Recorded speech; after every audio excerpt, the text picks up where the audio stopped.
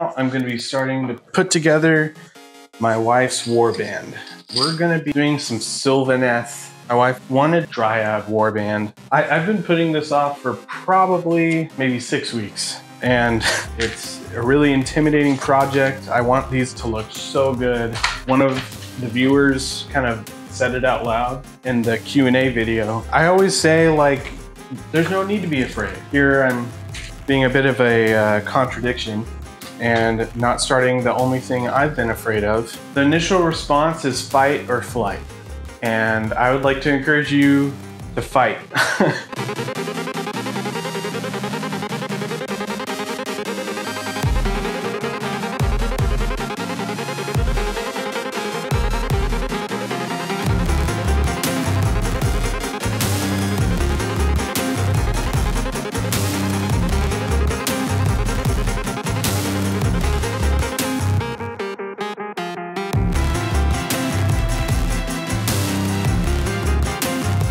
You can see here I've 3D modeled and 3D printed some weapon swaps. These are based on some other Sylvaneth models.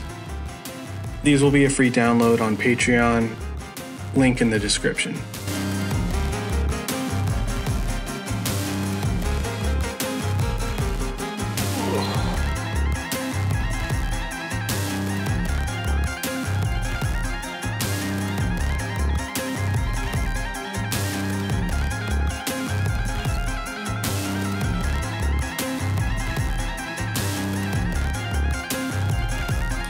So this guy's looking good. The tricky part about these is they're all archers.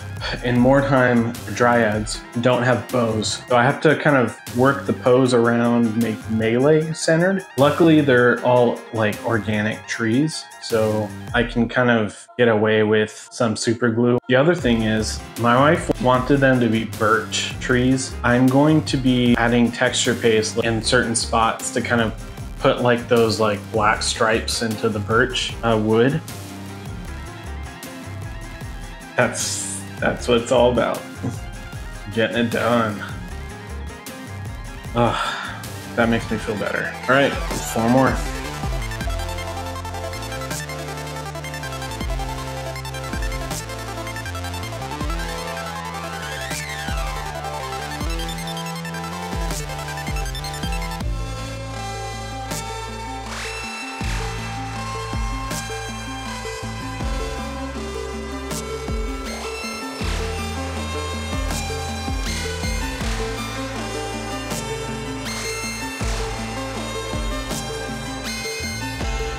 I asked you guys if you had any questions about miniature assembly or painting, and the question I got was about color schemes. So for example, my D&D character. What I recommend when you're painting one miniature, there's no lore behind it, there's no army, don't worry about it. Just paint what you're wearing. For example, I'm wearing red shoes, black pants, tan shirt. This is red, tan, and black. You have the perfect reference on your person at that moment. I tend to like what I wear.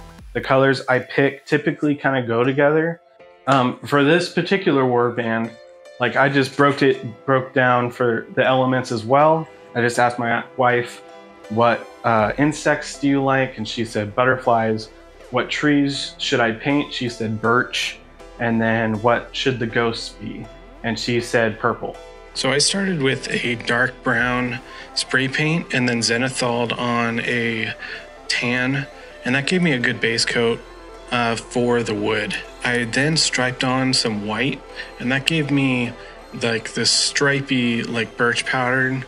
I then painted on the wings white to kind of give that a good base coat, and then kind of blotched on some random patterns of orange.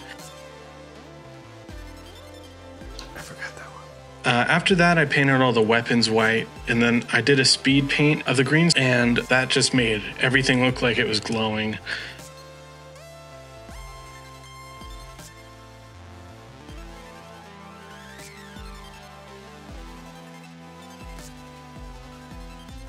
After that, I base coated all the ghosts purple, and then with a highlight of red, ink, and white, I mixed those two together to make a really hot pink, to give everything a highlight color.